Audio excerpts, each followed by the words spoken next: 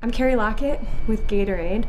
I'm sitting with Michael Norman's family. We're about to surprise him with the trophy and the news that he is the Gatorade National Boys Track and Field Athlete of the Year for the second year in a row. He's got no idea it's coming. Straight at the camera, just a little bit. Michael, congratulations. You are the Gatorade National Boys Track and Field Athlete of the Year again. Woo! Thank you. You guys said you were going to the mall. What happened to that? Come on over, come on. Good, you're here this time? Yeah. Oh, hey, man. Hey, watch.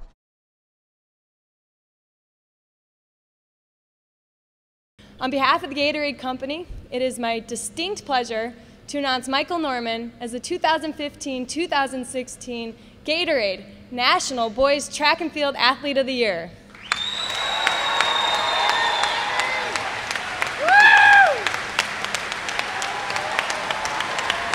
First of all, I'd like to thank Gatorade and Vista Murrieta for putting on such a great award ceremony. I'd like to thank all the staff at Vista Murrieta. You know, my time here has been great. You know, everybody here comes up to me and talks, you know, highly about me, and I really appreciate it. You know, it really feels good, and it's a humbling thing. And I just want to say thank you, and once again, thank you to Gatorade and Vista Murrieta for putting this ceremony on.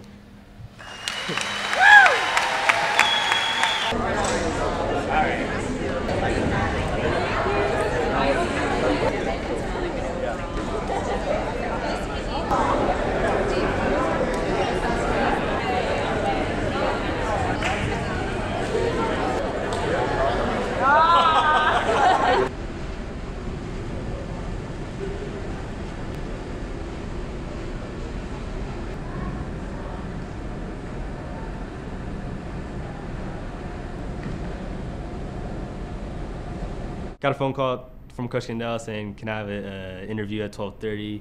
Came up to the track, had a fake interview, and then I heard a familiar voice behind me and just got surprised by all my friends and family. So I'm speechless, you know. It's such a great, prestigious award. You know, coming back and winning it twice is just a huge accomplishment. You know, all the sacrifices that I made throughout this whole year, you know, not being able to hang out with my friends, you know, especially during the summertime that I'm off of school.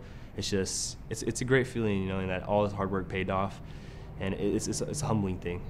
You know, winning this prestigious award twice is just beyond, you know, belief. It's just such a huge accomplishment. It just makes me more motivated into, you know, working harder and improving on myself as a person and on the track.